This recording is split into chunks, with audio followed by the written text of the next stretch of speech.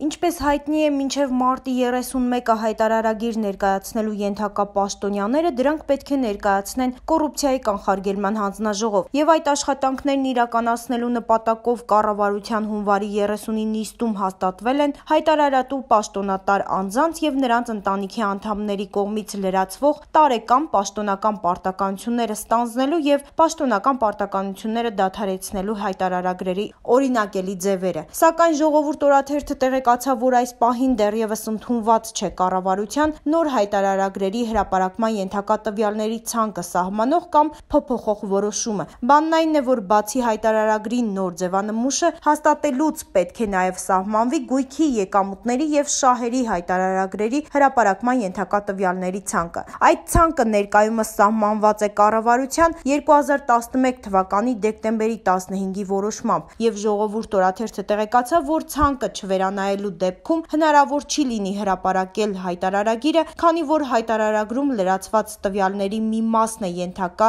հրապարակման։ Այլ կերպ ասած, հայտարարագրում լրացված ոչ բոլոր տվյալներն են հրապարակվում, եւ հրապարակման ենթակա տվյալների ցանկը պետք է կրկին սահմանի կառավարությունը։ Այս դեպքում հայտարարագրի հրապարակայնացման մասով կծագեն խնդիրներ, այսինքն էլեկտրոնային հայտարարագիրը տեսականորեն կարող է լրացվել եւ հանձնվել, սակայն քանի դեռ հստակեցված չէ դրա հրապարակման ենթակա տվյալների ցանկը, այն հնարավոր չի լինի հրապարակել։ Եվ այս ամենից զատ նշենք, որ մինչև մարտի 31-ը հայտարարագիր չներկայացնելու պարագայում առկա են պատասխանատվության տարբերակներ, մասնավորապես վարչական իրավախախտումների վերաբերյալ Հայաստանի Հանրապետության օրենսգրքի 169.28 հոդվածի առաջին եւ երկրորդ մասերին համապատասխան հայտարարագիրը օրենքով սահմանված ժամկետում չներկայացնելն առաջ է բերում նախազգուշացում, դրանից հետո 30-օրյա ժամկետում չներկայացնելը տուգանք։ Վերջինիս կիրառումից հետո 30 օրվա ընթացքում հայտարարագիրը դիտավորությամբ չներկայացնելը Հայաստանի Հանրապետության քրեական օրենսգրքի 314.2 հոդվածին համապատասխան